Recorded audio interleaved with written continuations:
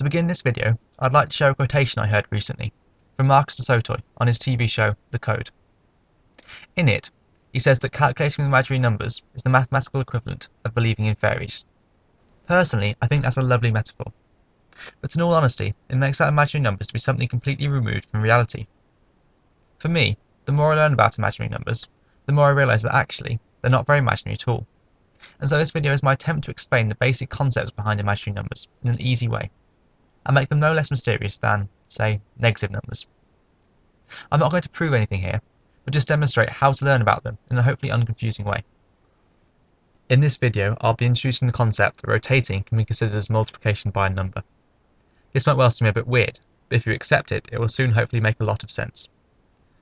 To start with, let's imagine you're walking forwards with a speed of 1 unit. Now let's say you want to turn around 180 degrees and keep your same speed. What number would you need to multiply your velocity by? Well, I hope the answer is fairly obviously minus 1. But now we need to distinguish between speed and velocity. Speed is how fast you're going, but velocity also indicates your direction. So whilst your speed is still 1, your velocity is now minus 1.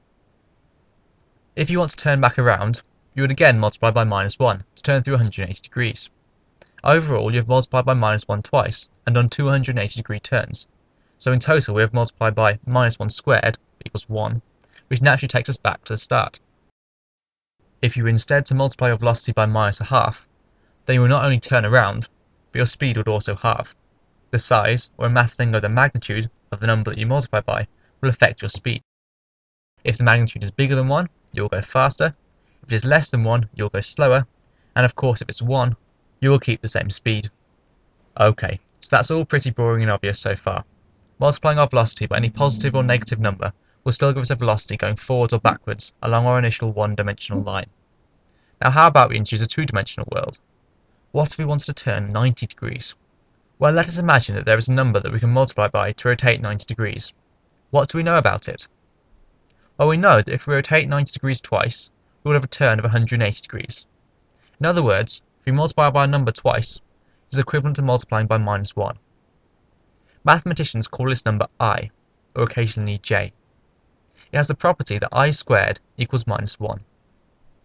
Now you may be thinking, in a 2D world, I can rotate 90 degrees in two different directions. So which is I? Well, by convention, I is a turn of 90 degrees anti-clockwise. So what is a turn of 90 degrees clockwise called?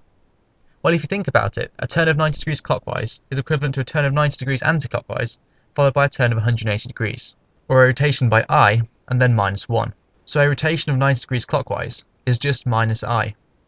Now some more maths lingo. A number which lies on the normal number line, i.e. a negative, 0 or positive number, is known as a real number. A number which is just some multiple of I is an imaginary number.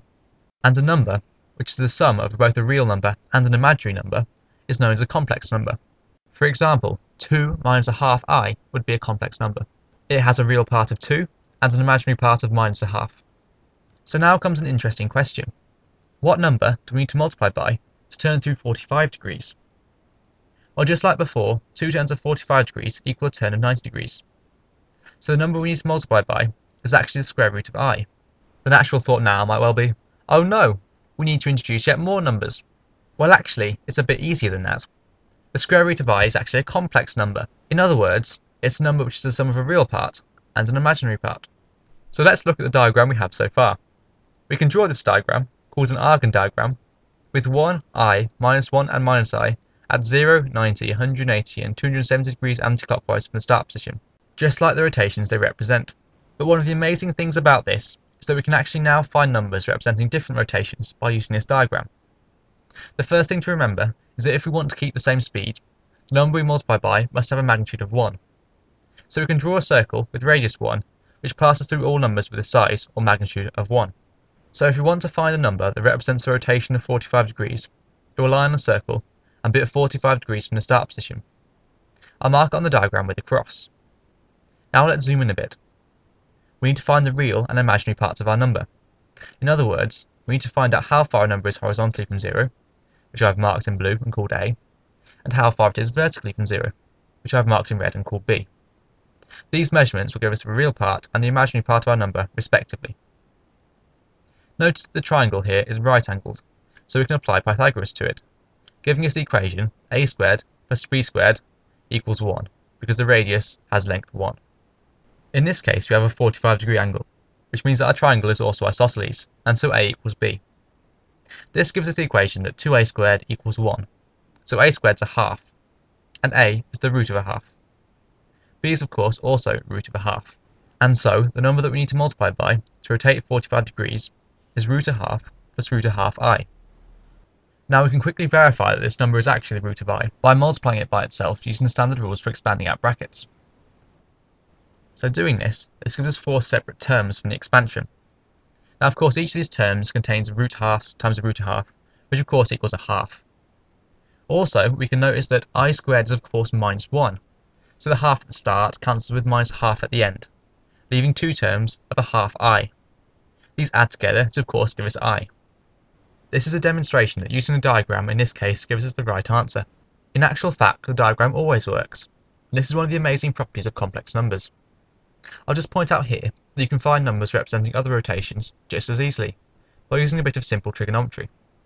So anyway, I hope you've enjoyed this quick and slightly quirky introduction to complex numbers, and I hope that this video has shown you that actually, imaginary complex numbers do make sense in the physical world, or at least they don't make much less sense than negative numbers do. I hope you've enjoyed this video, and please recommend it to anyone you think might be interested. Also, please leave me any feedback, positive or negative, below. Thanks for listening.